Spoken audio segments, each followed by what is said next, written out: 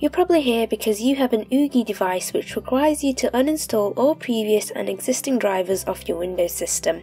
And when you try to install Ugee's driver, it still persists that you have a graphics driver still installed on the system even though you know you don't. That's because it's detecting two hidden WinTab DLL files in the operating system. So before you can continue with your installation, first you'll need to locate these two DLL files and delete them. Head over to File Explorer. Next go to the drive which has Windows OS. In my case, mine is the C drive.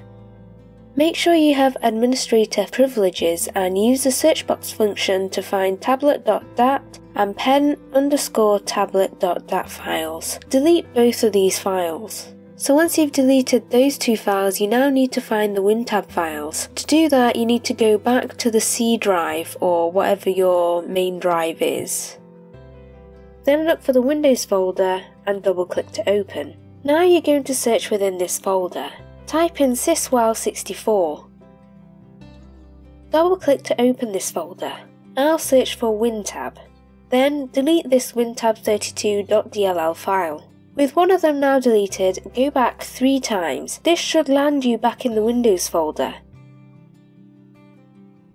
This time search for System32. Double click to open the folder.